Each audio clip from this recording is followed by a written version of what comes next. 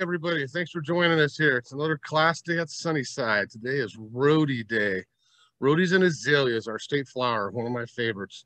So say hi to Nicole back there. Good morning. Hers background, I don't know, mine might be just as pretty as hers today. I brought some plants in finally.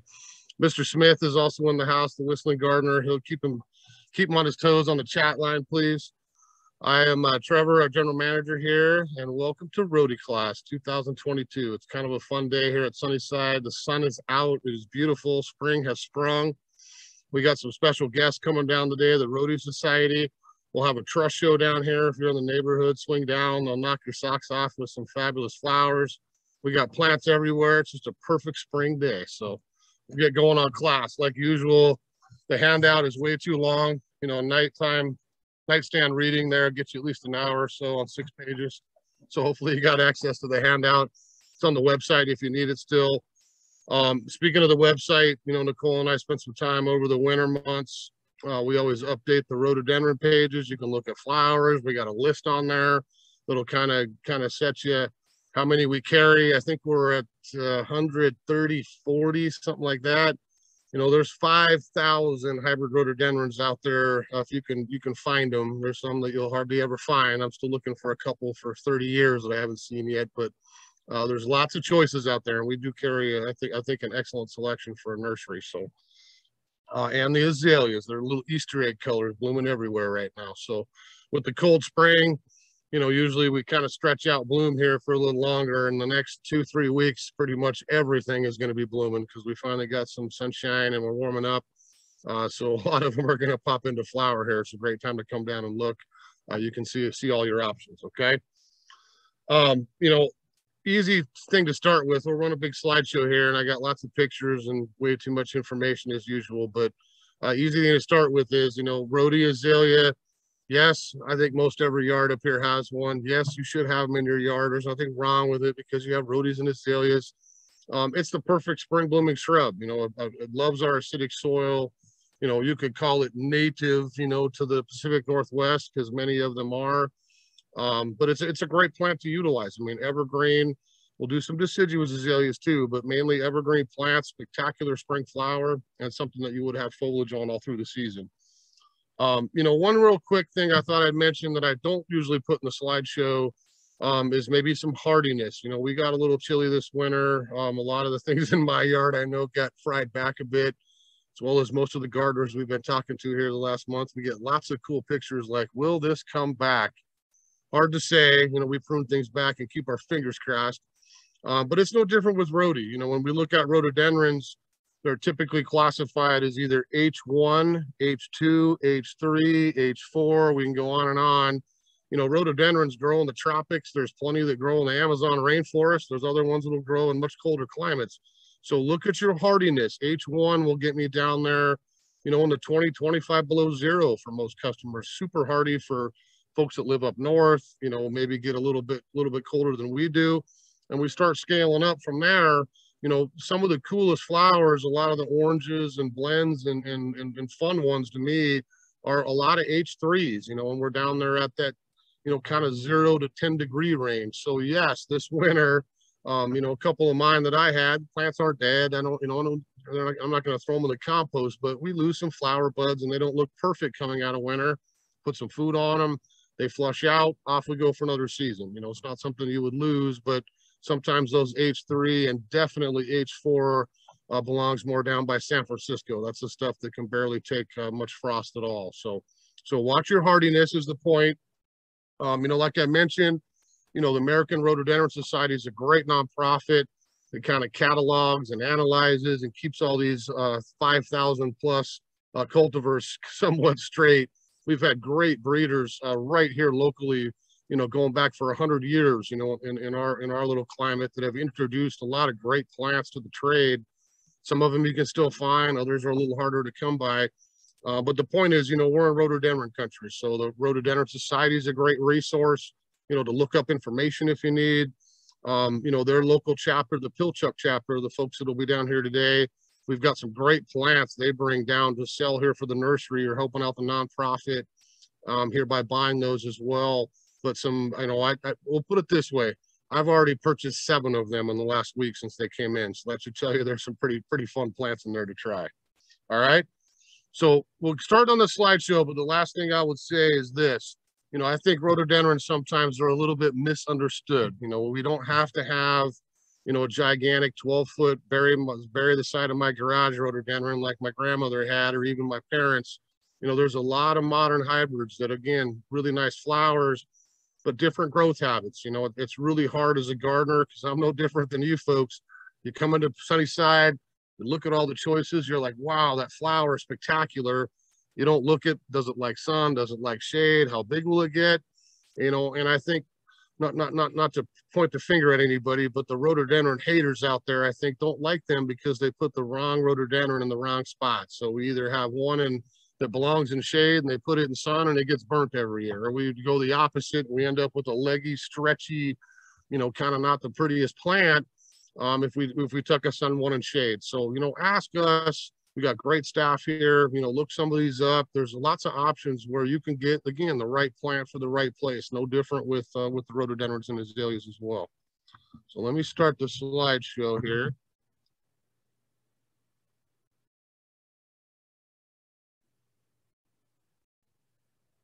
So there's our slideshow. There's me. So just a couple, kind of quick points. We'll look at a whole bunch of pictures here.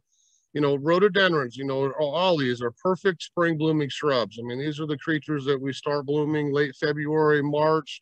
Some rhododendrons will bloom in June. I've got a big old one I inherited in my front yard, that flowers late May and through June, which is really nice, kind of more towards early summer. All the plants we're going to talk about today bloom on old wood. So if you ever attend my pruning classes, you probably have beat it into your head by now. Prune after bloom is always a great rule.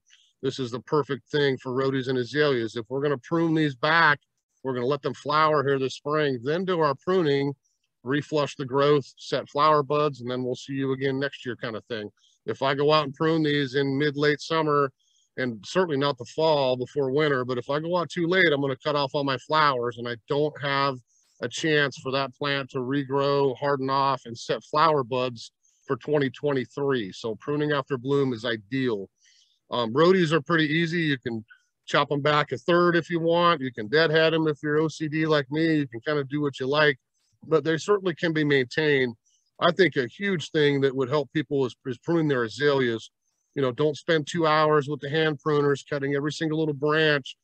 Get some head shears out and just round them off after they flower. You can cut down into some of that bare wood and you're going to have a tighter, denser plant that is going to be covered in flowers every year. You look, maybe you watch the Masters golf tournament like I do, or you see things in magazines and you see, arboretum or good quality azaleas that have been grown for years.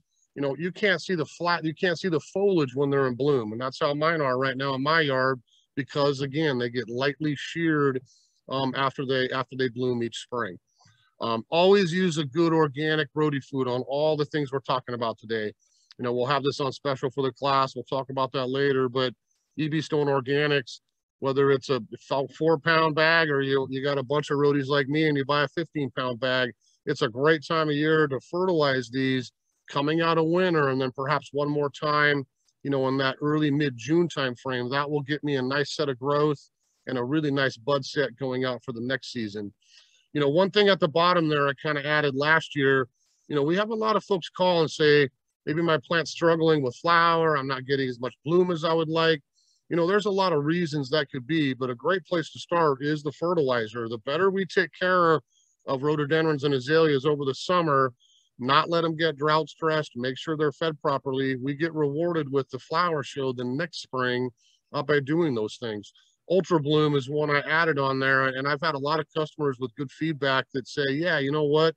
I used Rhodie food and I put a little dose of Ultra Bloom on there in early summer.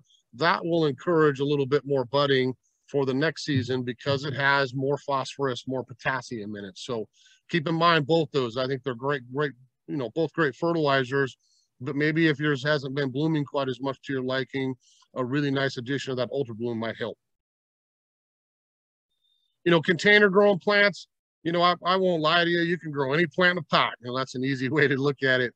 But Rhodies and azaleas are very shallow rooted and want to spread a little bit as far as root system. So it's not an ideal plant, long term for a container. It certainly can be done, but you would almost want to get something very wide and not quite as deep as far as choosing your planter. Container grown plants here at the nursery is about half our inventory. So we get some growers that grow them in a container, propagate them, keep them light. They're more in a potting soil, barky, acidic type mix that you can take home very easily and plant. We get other things, field grown, that are field dug out of the ground and then slipped into a larger pot. So maybe you get an older plant, something that's a little more developed. Rhododendrons are always graded on width. So the more width it is, the older it is, be a little bit more expensive. So we get a massive amount of field grown plants because most folks are like me, a little more instant gratification. I don't want to watch it grow for 5 years. I'd rather have something, at least a couple of feet by a couple of feet to start with to put in my yard so I can see it right away and then watch it develop from there. When you're planting them, make sure you dig again, just like we talked about with the container situation, a wider hole. Make sure we don't have hard pan clay down there. We want good drainage. We don't want to be too wet, but we want to make sure that plant's got some nice, good soil to spread out. We amend it with some acid planting mix, which you'll see on the slides here in a minute. That's a compost that's got extra sulfur in it, so it's perfect for blueberries, azaleas, camellias, rhodies, all the things we're talking about today as an amendment, or I can use it as a potting soil. If I was going to plant a little rhodie in a container for a couple of years to enjoy before I put it in my yard, I wouldn't buy a regular potting soil. I would buy that acidic mixture that we carry from EB Stone. That's a great way to go. And rhododendrons love mulch. We can't mulch up the trunks. We don't want to bury the stems, especially on azaleas. Be real careful. But we can add mulch around those plants every single season. When I feed mine, I'll typically add a nice dose of rhodie food and then immediately go with some compost. If you like bark, that's fine too. But that will help keep them moist as we dry out into the summer. Because again, like we talked about earlier, the better care I take care of over the summer, I'm going to have a happier plant come that next spring. If a rhodie or azalea gets drought stressed at all, in June, July, August, early September, the first thing it's going to do is say, no flower buds for you. You'll get nothing for next year. I'm going to try to hold on to my leaves and survive through this dry period. So mulching them will help. You don't have to go out and water a rhodie every day in your yard. That's not what this is about. But, maybe it's a once a week or once every couple weeks on an established landscape, just to keep them slightly moist and keep them happy through the drier summer months, okay? Now, here's some of those products real quick. We have all these at the store. Sure Start's a great transplant fertilizer. I'm glad we would never be upset if you use that when you plant your rhododendrons. If you have rhodie food, just go ahead and use that. It's got the same mycorrhizae, but a little more specific food for the rhodie. You can see on the picture there, rhodie, azalea, blueberry. It's a great fertilizer for all of our acidic things in our little Pacific Northwest gardens. Ultra Bloom, again, I want more flower. That's what's going to help me get a little more bud. I use that on dahlias, containers, all kinds of other stuff. But it's a great one for rhodies if you want to get a little more flower come that next spring. And then there's a great picture of that, acid camellia mix. It's azalea, rhodie, blueberry, again, anything acidic.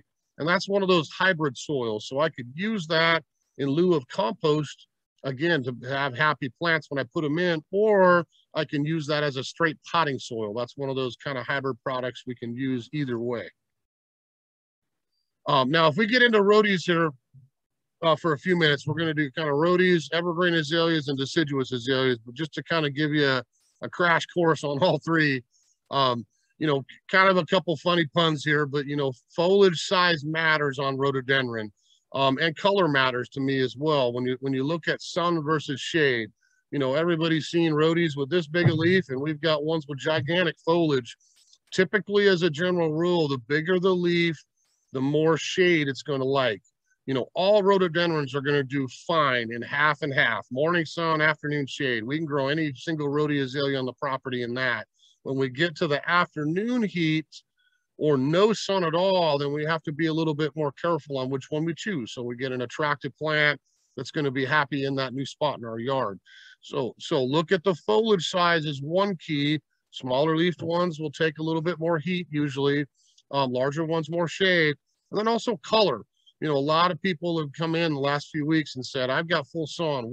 What should I be looking for? You know, the majority of the reds, purples, and a number of pinks are going to be okay with afternoon sun. More of the yellows, oranges, whites, peaches, kind of all those colors generally are a little bit better for morning sun only and afternoon shade. So that may be a kind of a little place to start. You know, look at your bloom times. Like I mentioned earlier, you know, we can have Rhodies in February. We can have them all the way to June. You know, look at some scattering your bloom. Everything doesn't have to flower at one big display in the yard. You know, we had a really good customer yesterday, took home 20 rhododendrons, and she was very smart and said, look, I'd like to have these 3 colors, but I want to look out on my green belt and see rhododendrons flowering in March, April, May, and perhaps even into early June. So we made a nice selection so that that's what would happen. You know, look at dwarf rhododendrons. There's a lot of dwarf options out there for, again, sun tolerant places and some shade. A lot of people look at them and think they're little azaleas, but they're actually little dwarf rhodies.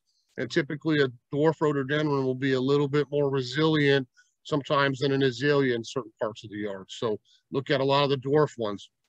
Sorry, I skipped the prune back 1/3 height and spread, the one above that.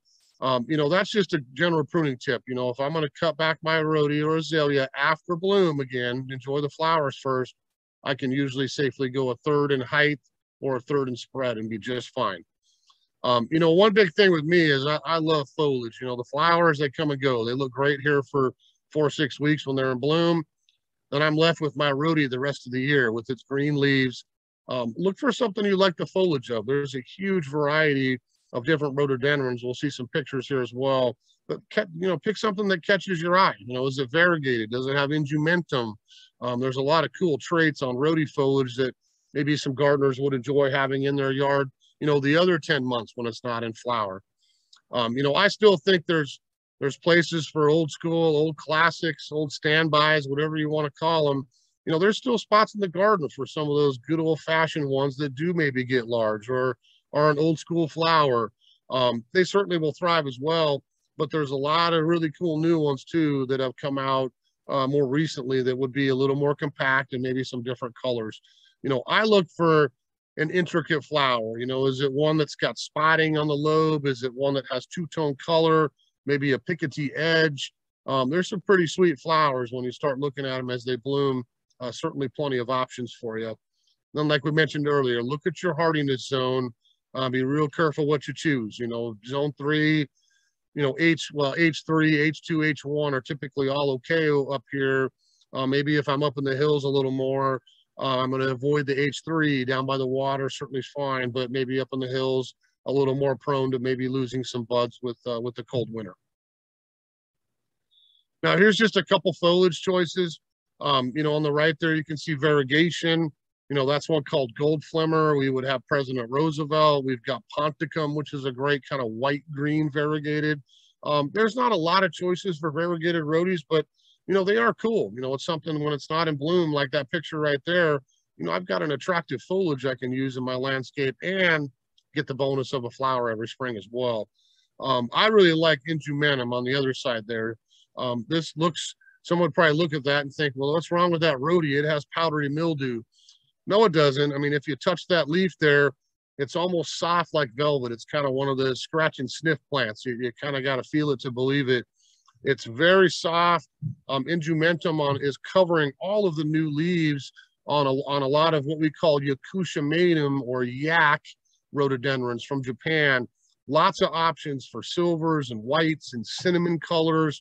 Again, adds a really cool foliage interest to a lot of the rhodies. It eventually will rub off the top, but you can walk up, you know, if you're down here today, we'll show you, you know, you can walk up and touch a good Yakusha matum rhododendron and it feels like velvet. You touch underneath the leaf and it's always soft. On the top, it does rub off eventually, but they are fun and have a nice flower too. You know, sometimes in the winter, you know, we get good foliage color. A lot of the PJMs will turn mahogany or bronzy. color over the winter, just again to add a little more interest in the landscape. Still nice spring flower, but I've added that extra season of interest with the winter. And a lot of them have new growth color. You know, that's one called Oxbow's Red Elizabeth right there. That's got green base color, a nice red flower, but right now it's got the pure burgundy foliage coming up as it's done blooming. So again, more interest for the landscape instead of just a green rhodie with the red flower. We've got a little more something special there with the foliage. Excuse me. Now, if we look at some whites, again, white would be one that I would try to locate a little bit more in morning sun, afternoon shade. Certainly there's a couple of exceptions, but as a good rule, that's one to think of. You know, there's some great white ones. Kind of white's making a comeback around here. I don't have a lot of white left. Everybody wants white again this year. Where typically we sell a lot more yellow and orange and purple, but we do have some still. Snow Lady's a very early bloomer with the nice foliage on it too. If you can see through the flowers there, it's got kind of nice round, a little bit different foliage interest. Then we have old school one like Rhodies. That's got a nice yellow flare. That would be a big old bushy wide one. That's a great one if you want to eat up some space kind of left and right, maybe not get quite as tall, but certainly a nice big bushy one. Kind of like the Cunningham's white would be the same way. Right there you can see in the landscape, you know, nice big wide bushy one. I'm getting going. And then Picabello, you can see, is one with the white spot or a purple spot on a white flower. And that's one we get very striking when it's in bloom. We've got some other ones around like Cowsap and a couple others that look similar to that as well.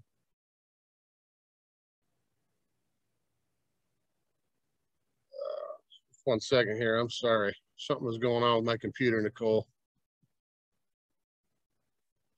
So we got some orangey options here. Seaview Sunset is one. We have a few plants around. Neon we don't have yet. We were supposed to get some yesterday, but we'll have some of those here pretty quick. Again, some of these are going to be the ones that are a little bit more frost prone. I have Seaview Sunset in my own yard in Everett. Have no problems. It's in bloom right now. It looks great. Neon is one. I might have expected a little bit of bud loss this winter. If we look at some yellows, you know, Hotai is a great old-fashioned canary yellow. That's a perfect one if you just want pure yellow. We don't need any other spotting or colors or tones. I just want something that glows yellow. That's a great old-fashioned specimen type rhododendron. Excuse me. On the newer side here is Horizon Monarch. And that is one out of the Thompson's nurseries down on the Oregon coast. They've got a whole series of those out. But Horizon Monarch is a fabulous flower. That's a big, huge bloom, big, huge leaf, and a really nice sized grower as well. Nancy Evans is probably one of our best-selling rhododendrons, period. It looks a little orangey red in bud, and then when it opens, it's got a nice yellow flower. That one's not super tall. You know, maybe we wanted something more like 4-foot-ish tall and wide. Nancy Evans would be a great choice for that. We've got some fabulous plants down. And then Lemon Dream is another kind of newer, compact one. Great yellow, all yellow flower, nice attractive foliage, and a little bit lower, a little bit bushier than some of the other pure yellows. Now, if we look at a few pinks, we've got something like Cherry Cheesecake. You know, that to me is the poster child for one of the modern rhododendrons. I mean, look at that flower. That is spectacular with the blotch. It's got the picotee edge on it, whiter center. You know, that's a beautiful pink flower if you like pinks. We've got a few Cherry Cheesecakes here. And then something old school like Cosmopolitan.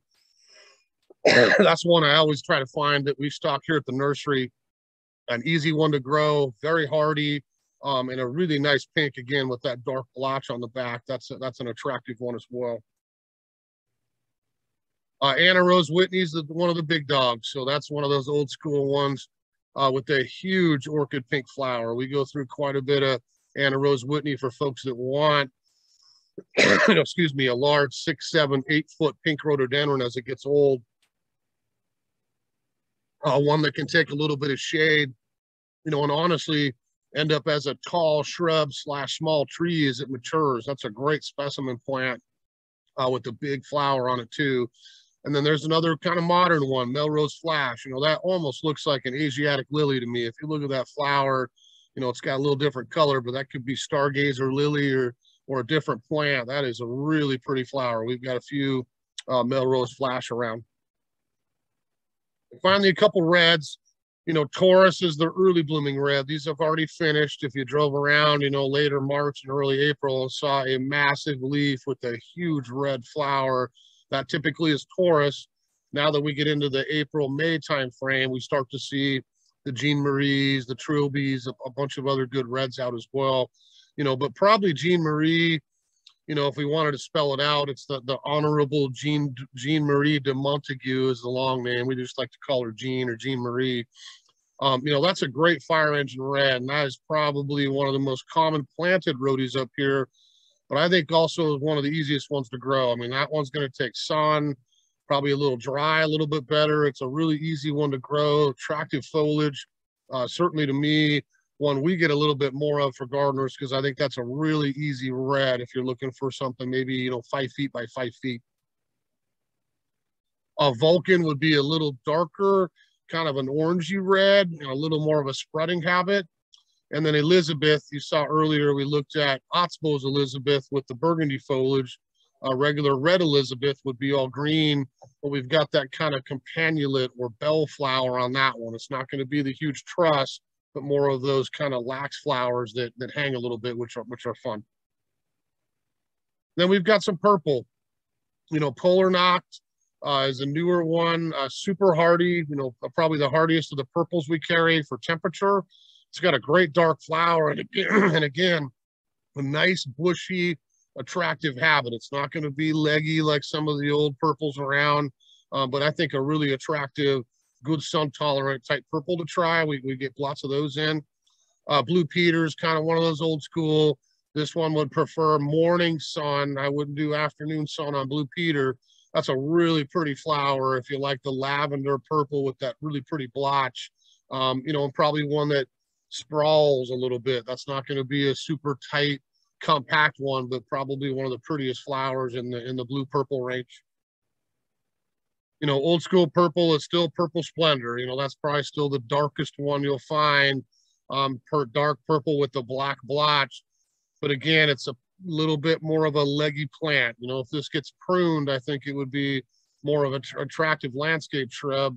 If you let that one go, it's going to be a little more open and airy, which is great for some spots in the yard, but certainly can be pruned to keep it a little more compact. And then last there is a Blue Baron. So this one just finished. That's one from my yard. That's a great small leafed one that would take sun, not get super big. And that's about as close to, you know, kind of indigo blue as I've seen on a rhododendron. That's a really popular one here. I think we have just a couple small plants left now that they've been in flower, but certainly one to put on the wish list if you like that color tone. Now, just a couple things with Rhodies. You know, we could make this probably a week class and we could just do Rhodies, but just a couple things that we see, or I see a lot of folks email about and bring samples down. You know, maybe some things to watch for in the yard if you're growing rhododendrons. Number one, in my 30 years of doing this, is root weevil. I don't know that anybody around our neck of the woods doesn't have root weevil damage on something in their yard. Rhodie, laurel, anything that's a big evergreen foliage. You're always going to see those bite marks at the edge of the leaf, not in the center. It looks like somebody crawled up and took a little snatch off the side. That's root weevil damage. You're not going to be able to catch them because they live in the soil, crawl up at night, do their feeding back in before sunrise. But there are some things you can do to get rid of them. There's a product here in the store called 8.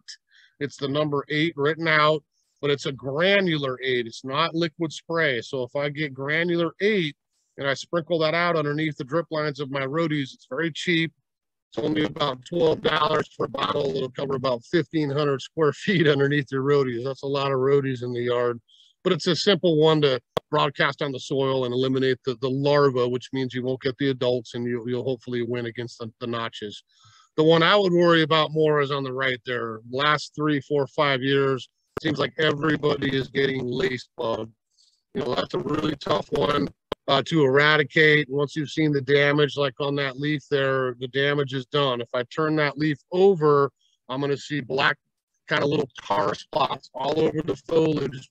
That lets me know that they've been on there feeding away, leaving me presents, as we say. You know, there's a couple different ways to attack lace bug. Neem oil is certainly a viable option if you want to stay organic. That's something we can spray on the foliage. We have to make sure, though, that we get under and over. So, I mean, it's kind of easy to do on some Rhodies, maybe not the easiest on others. You've got to get the whole thing covered, not just spray the top and walk away. It's got to cover the leaves. If we get neem oil on there, then we can choke off oxygen and we will get the larva off the plant. The other option is spinosad or spinosad, some people call it. That's been a number of different natural insecticides here. And again, as they start hatching here and doing their damage in April, May, June, and into the summer, if I can get that spinosad on there, probably 2 or 3 times, you know, a couple weeks apart, again, you'll get the larva off the plant and end up winning. You know, the other option, you know, is murder, death, kill, systemic. And, you know, I would never do that when the plants are in bloom. Certainly that's an option if that's your thing. We could spray a systemic on there after it flowers and probably have it soak into the foliage. But, you know, systemics, again, aren't the best thing for us or for the environment. So I'll leave that up to your choice, which one to make. The hardest thing with lace bug, again, is once the damage is done, I'm sure people are probably asking Steve right now or going to email, that looks like mine. What do I do to fix it? You know, I don't have a magic answer except for A, clean up all the leaves as they drop, get them out of the plant, make sure you spray, feed it, absolutely feed it.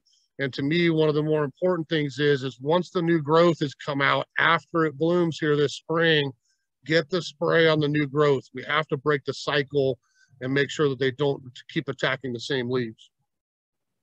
It's the same exact answer with these two.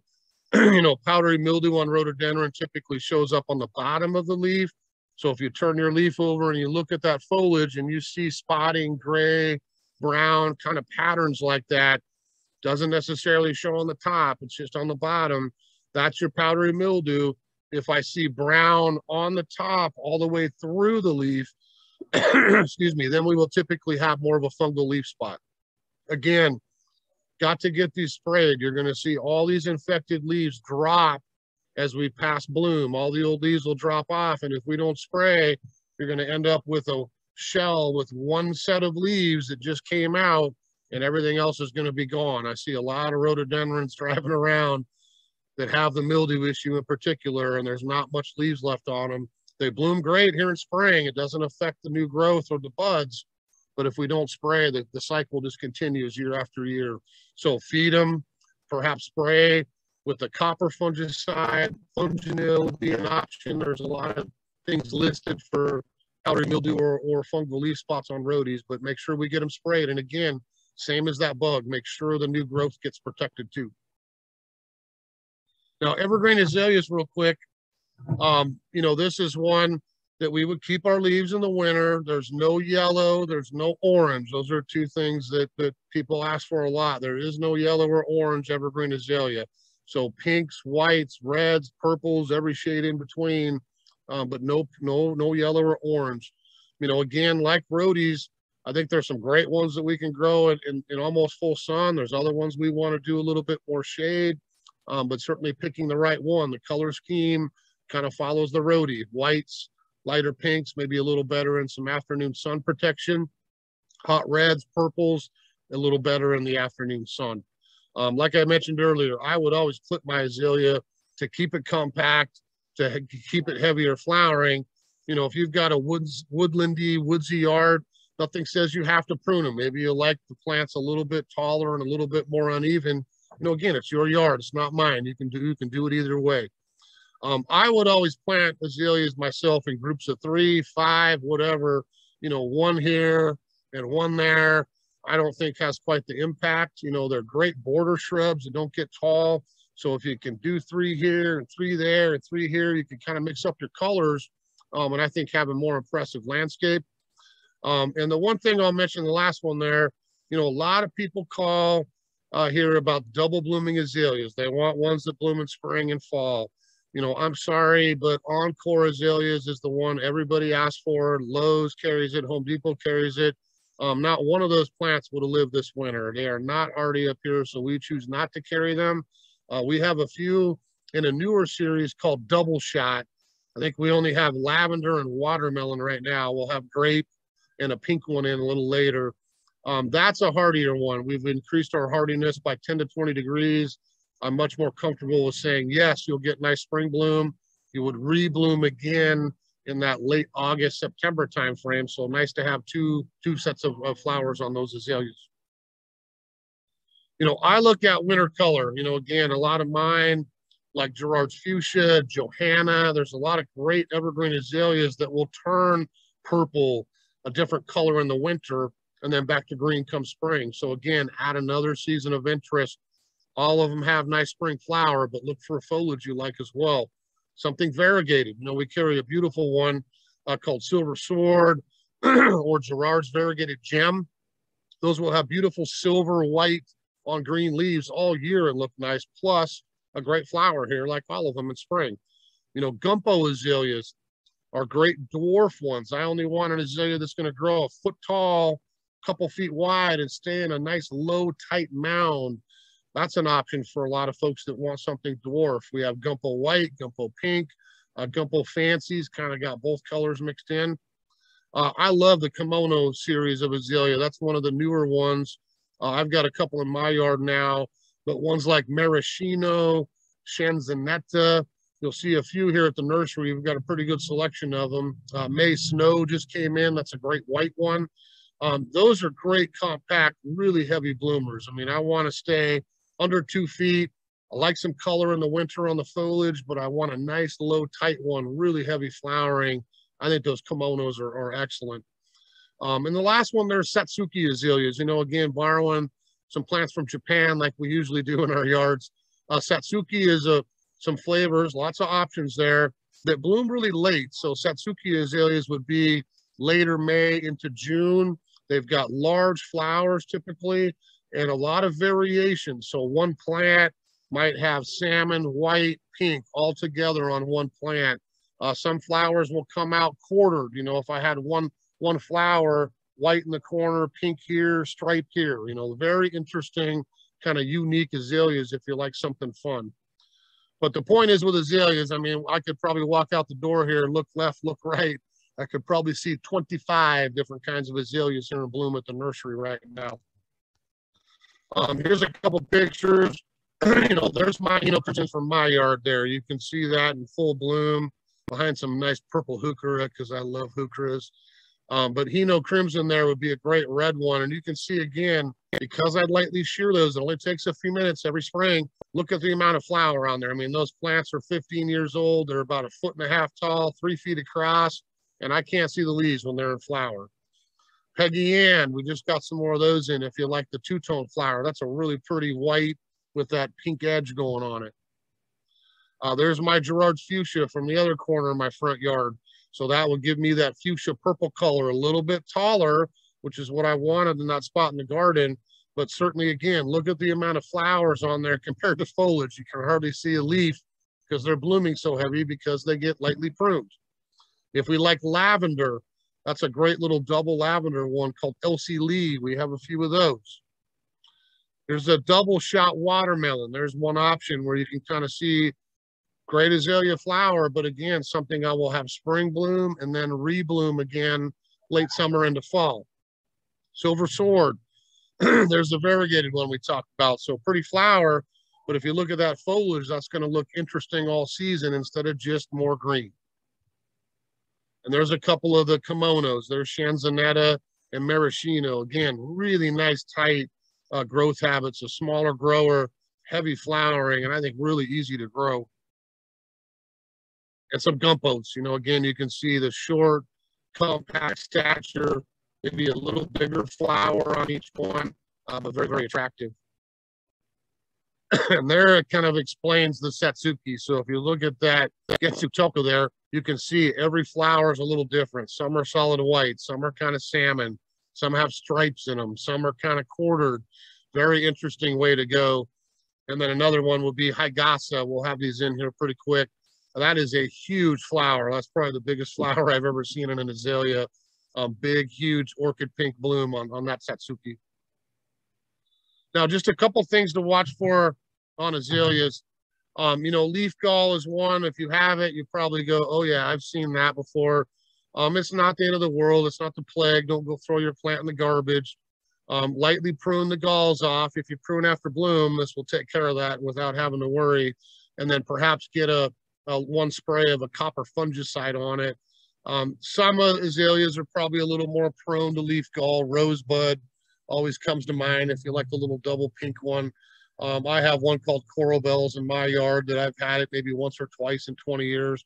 The point is just don't let it sit. If you let it sit, you're going to have those funky little white galls that look very strange on pretty much all the tips of the branches.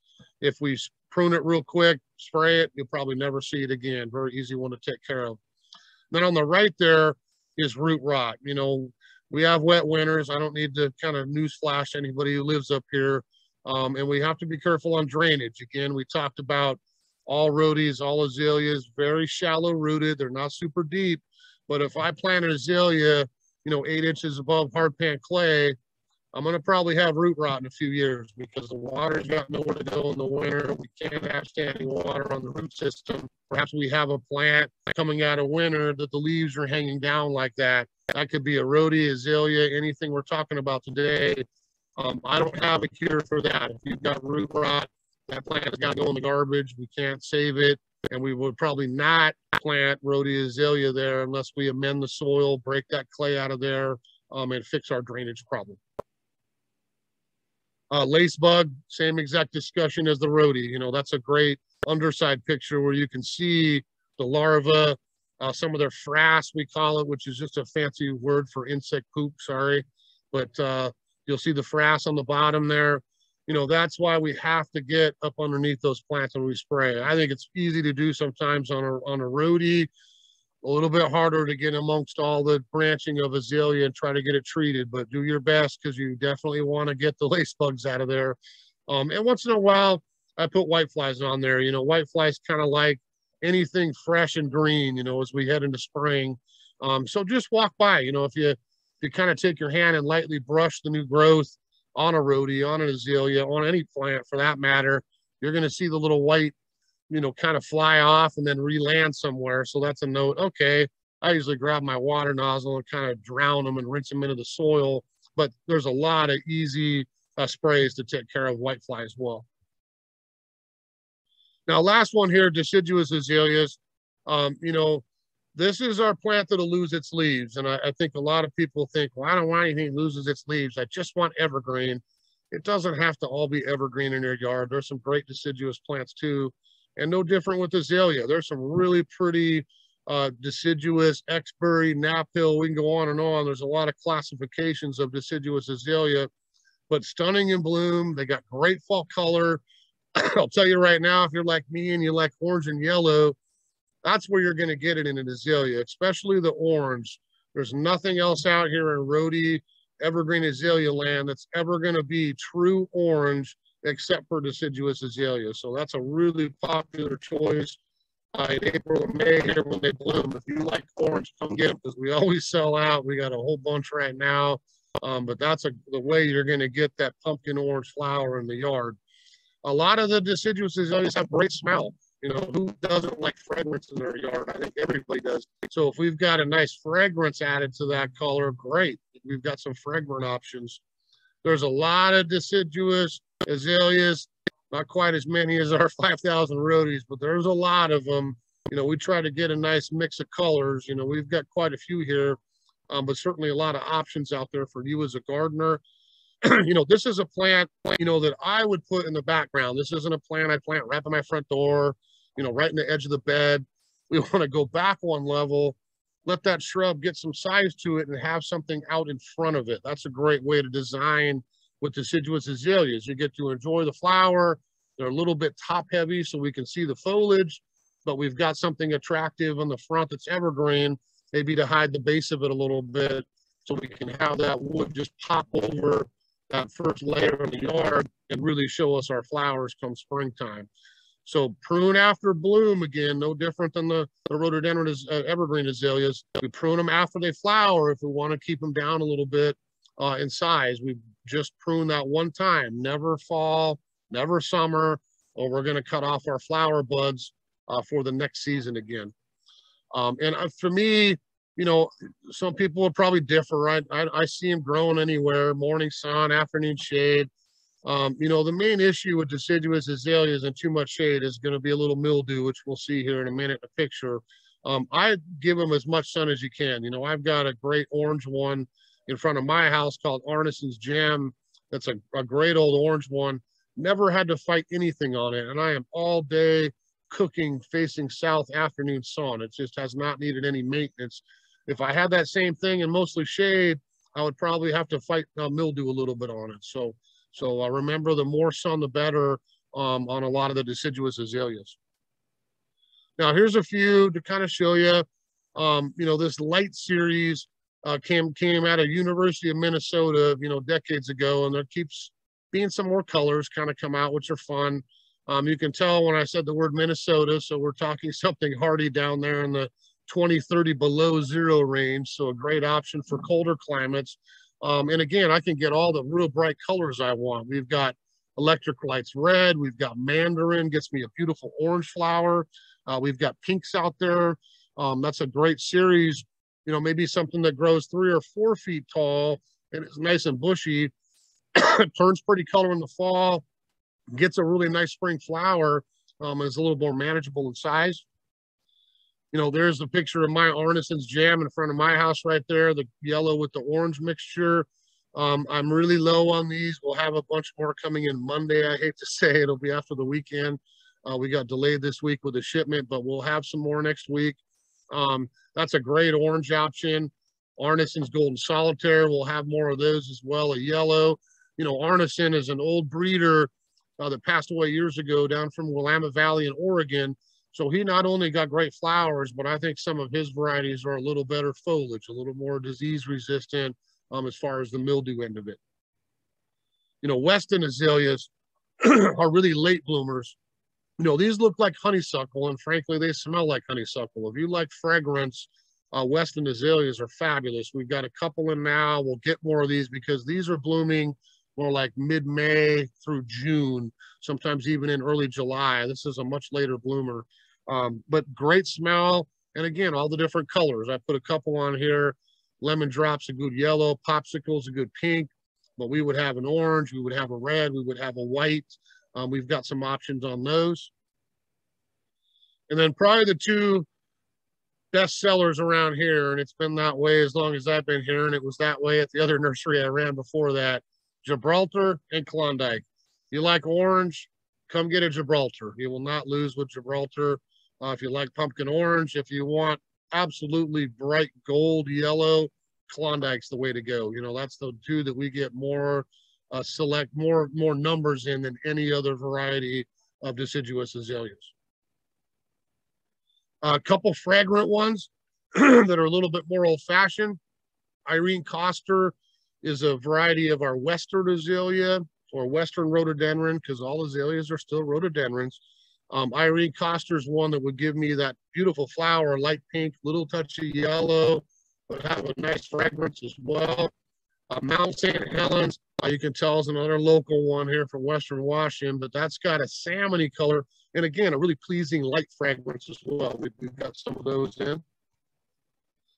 Now, if we look at probably the couple things I see you folks coming down here later in May, June, July to ask what's going on with my azalea, these are probably the two things that I see most commonly up here. The powdery mildew. You know, powdery mildew gets on just about any plant, period, but it does get on exberry azaleas or deciduous azaleas a little bit. It's not the plague. We don't have to throw our plant away. The leaves will be a little mildewy for the year. But again, it can be sprayed for. And again, the more sun, air circulation you have, you're going to be better with mildew. If you cram one of these in the shade or tuck it in the garden and it's surrounded by other plants, you're probably going to fight mildew a little bit more. If we get it some nice air and a nice open spot to grow, I don't think you're going to have to worry about it quite as much. The one on the right there again, probably the last 3, 4, 5 years, more and more people got Azalea sawfly, and they love Expiry azaleas. They've been up in our neck of the woods here the last couple springs. You know, if you walked out and you saw your deciduous azalea looking great, and you walked out a week later and said, what happened? The leaves are gone. You can see that plant picture there. They'll eat all that fleshy green and leave you with the midrib of the leaf. No, it didn't kill the plant. Yes, it can feed it. It'll refoliate. But that's one I would definitely spray for if you want to keep your plant intact. You know, use something like the spinosad or spinosad. That's a great natural option. We can spray that on there, kill the sawfly larva. Then we would not have this problem as we head into later spring, early summer. So there's a crash course again. You can see our internet site there, website, if you want to check out pictures. We got the lists on there. That may help you as well. And certainly email us anytime. You know, I'm here all weekend. We've got a lot of great staff here that can answer some questions for you from the class. I bet you we'll have some more questions to do live here in a second, but I will stop sharing. There you go. Now you can look at all the pretty plants behind me. I'll wait because Nicole's probably going to ask me which ones are behind me so I can show them off to everybody. But just a couple quick housekeeping things. So with all the classes we do, you know, locally here for Sunnyside, we appreciate you jumping on kind of as a reward. Hopefully you learned something. We'll teach you some success, but you come down and do some shopping. The sun is out. You can see it gleaming on my bald head through the greenhouse roof here. It's a beautiful day. I say 60 degrees like I'm going to go run to the beach, but it's 60 degrees today, which is exceptional this year. And I thought I saw 67 tomorrow, which means we'll probably put on our sunscreen, right, Nicole? But we've got sales going here for the class. So starting today, it's prime time for Rhodie Azalea. They're all blooming. We got a great selection, 20% off all Rhodie's Azaleas, deciduous azaleas today through next Friday. The organic Rhodie food we mentioned, 20% off that as well. We want you to feed your plants. We want you to go, wow, look at all the flowers I got again this year. Keep them fed like we talked about, and you're going to have happy Rhodies. And then also that pink bag, that special acid planting mix or acid potting soil. We can use it either way. That's on 20% off as well. So all three things from the class, a great way to start. We get you all set up with a little 20% discount on all three. Now tomorrow, if you're not bored of listening to me, tomorrow I got fine class. We call it Colorful Climber. So I'll be talking about honeysuckles and clematis and wisteria and all kinds of fun, clingy, climby, crawly things tomorrow in our class. We'll be doing vines at 11 a.m. We do take a few weeks off here. May is crunch time in the nursery business. Mother's Day week is kind of the crescendo to all retail nursery season. So you won't be seeing me here for a few weeks, and we'll be back May 21st. We'll be starting kind of container annual time, and I'll have some special guests in here playing around with me. But we'll have the fillers, the thrillers, and the spillers class, which is a great way to kind of learn container design, how to utilize containers and permanent plants, and work on hanging baskets as well. So hopefully you'll join us for that weekend. So I'll mention again real quick, we've got some special guests here today. I can hear them setting up outside. The Pilchuck chapter of the Rhodies Society will be here till 2 today doing a trust show. So if you're a Rhodie lover, a half a Rhodie geek like me, come down here and talk shop. These are fun folks that have been doing this for 30, 40, 50 years, breeding their own varieties, bringing some really cool flowers in. And like I mentioned, they've got the plants down here, little gallon-sized plants, an unbelievable selection. If you like some really fun, different rhododendrons, come down, take a look at the table. We've got something I'm sure that will catch your eye, and you get to help out the Rhodie Society too, because that does help their nonprofit, so we can keep the rhododendrons going here for another generation, okay? So let's see if Mr. Smith got all the questions, or do we got any more here, Nicole? Oh, there's always questions. There's always so much that we all need to learn. Awesome. Do I have to show you plants here? I mean, you know, I always love to know all of the varieties. You know, it's different in pictures than in actual, you know, plants. So if you can lift them from weird positions. I'll show you a couple here. So this is Mr. Honey Butter, and if you can see with the light shining through, I'll kind of turn it 2 directions. I've got orange, I've got peach, and I got yellow. It looks like honey butter. That's a sweet little plant. We just got some more of those in yesterday. What else did I bring in here fun? Let me grab one more I thought would be fun to show.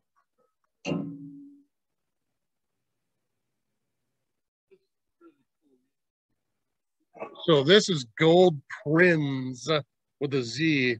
And that's what I'm talking about with modern rhododendron. Look at that yellow flower. And if you can see those kind of paprika red spotting on the lobe, and that's a really pretty flower. And I think a nice foliage. That's a great little kind of more compact yellow. Of course, I destroyed my, I'll leave it on the ground on that one. And let's see if you can see, what else do I got back there? Well, you can see the pink up top, the light one that's blooming. That is Bruce Breckbill. If you like a little pinky yellow color, that's a nice soft one. The Cosmopolitan isn't quite open yet, but that's got a little darker pink. And just because I was trying to hide the light, I got a couple of cool Japanese maples in there too. If you like orange in spring like I do, that's one called First Flame. Those are spectacular with kind of an orange-red color. So how's that? There's a couple of. That was great. And people even said, oh, I was going to ask what that was. So you nailed it before they even asked. Good. I also like the combination between the maples and the Rhodies. Nice, good spring buddies, partners. Need one more big one right behind my head, but then I'd be into the roof. So I had to mix that one. I like it. So we've got some questions. So what about, you mentioned the lace leaf fly. Are deciduous azaleas less prone to those since they lose their foliage, or are they still at the same kind of high risk? Yeah, lace bug is just going to be on our evergreen. Rhodie azalea, it's the same issue on both. The deciduous azalea would be the sawfly that likes to take your leaves for the season. But yeah, because we lose our leaves, there's nowhere for a lace bug to overwinter and keep itself alive for the next season. So you won't see those on deciduous azaleas. Good, great to know. Is there any harm in using horticultural oil instead of neem to prevent induced pest control? No, there's not at all. And in fact, you know, I've used it before on mine as a preventative. It's the same idea as neem, but I would just say this, I would not be using the oil perhaps as much during the growing season on those. I think sometimes you'll magnify the sun on a day like today. Neem oil would be safer, you know, in the May, June, July, you know, that kind of time frame. If you're, you know, for me, the best way to get a head start on that lace bug, if you've had it, is you want to go out in the fall, the early winter, and get a dose of oil down. And that's a great time to take advantage of the horticultural oil kind of in the dormant season. Okay. Good to know. We've got some some recommendation requests from you for certain kind of generalized areas. So what about a yellow deciduous azalea that has fragrance? Do you have any suggestions for that? Ooh, that's a tough one for fragrance. I got some great yellows. Let me think. Yeah, we're gonna rack your brain with these. Well, we would probably go the Weston's. There's a Weston's yellow azalea. You know, that would be later blooming. You know, this is going to sound weird, and I wish we could find them because I have one in my yard that I inherited, and I've been trying to get people to kind of take cuttings of it and grow it. But, you know, we saw Irene Coster, you know, it was a pink. It's not the color you're looking for, but that is what you want. The Western azaleas or Occidental azaleas have a huge variation of seed color and flower color for that matter, and those would be fragrant. So that's what I have. It doesn't have a name. It's just some random seed. It was planted 50 years ago in my yard in Everett, and it's unbelievably fragrant. It smells like honeysuckle, you know, for a month here in May when it blooms. So I don't think you're going to find a lot of that in a nursery, not make you come shop up here. I think what you want to do if you're on the hunt for fragrance, go to the Species Foundation, go to, you know, the Arboretum plant sale down in Seattle, you know, at Washington Park Arboretum. I have seen some stuff down there you're not going to find in a nursery. And if you can find somebody who's willing to give up seedlings of some of these hard to come by ones, that would be the way to go.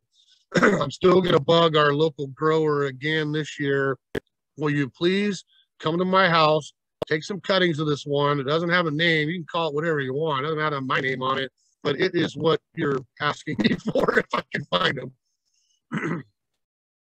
Okay. What about deciduous azalea in the salmon color? Salmon.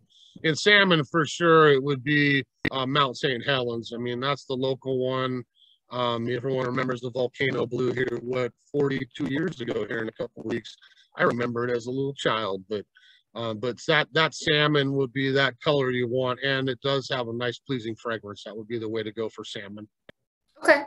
What about planting? You know, we talked about sun versus shade and kind of which ones can handle some things, but what about under like trees? Is there, you know, good varieties for under, say, like cedar trees in wooded areas? Well, any kind of woodlandy garden is a great spot for Rhododendron Azalea. You know, again, we're going to be a little more particular on which ones we choose. And you're probably going to be, if it's deep dark shade, you're going to be okay with maybe a little bit more open growth habit. They'll bloom great, nothing will change, but maybe not going to be super dense and compact. I would stick by the original thing at the beginning, kind of to simplify it, is white, yellow. You know, great spot to try some of these orangey. You saw honey butter here. Any of that stuff would be ideal, you know, kind of underneath the trees, getting just a couple hours of sun late in the day or morning, or that filtered light. Those would all be great choices for that. Okay, excellent. I think that's it. I mean, we've covered a lot of ground today, as usual, and it's always surprising when it's like, wait, that's all the questions. But as usual, you know, we're always here. We're open 7 days a week, especially it's spring. It's super like invigorating that now the sun's out and it feels like, let's get outside. Let's just be outside, do some planting. So if you've got questions that pop up as you're out in your yard, or just maybe after you walk away, because that always happens, right? You think of it after it's the second too late. Give us an email, give us a call, stop by. It's beautiful. Just walk around and kind of enjoy the environment by these beautiful blooming plants. And the Rhodie Society, I took a peek. There's some really cool things that they brought with them. So I'm going outside to look here in about 30 seconds because I want to see what they brought today. And you know, if Trevor's getting one, that means it's a cool, rare species that you got to snag one for yourself. So hopefully we get to see you around the nursery now that the weather's, you know, turning around for us here in the Northwest. And hopefully we'll get to see you tomorrow for climbing vines. So I forgot the name, but it's vines, colorful climbing vines. So hopefully we'll see you tomorrow. Thanks for joining us today, and we'll see you next time. Yeah, thanks everybody for joining us. Hopefully we'll see you tomorrow, and calm down today. It's a beautiful day here.